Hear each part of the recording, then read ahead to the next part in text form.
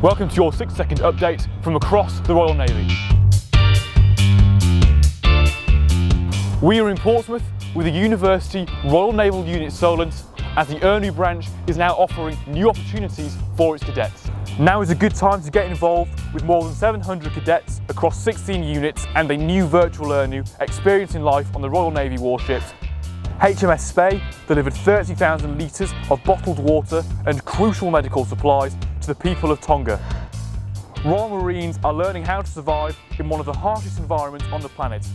They are in the Arctic, getting ready to support a large NATO military exercise. A new digital toolbox gives sailors the power to own their personal and professional development. To learn more about these divisional and regimental toolkits, visit DefNet.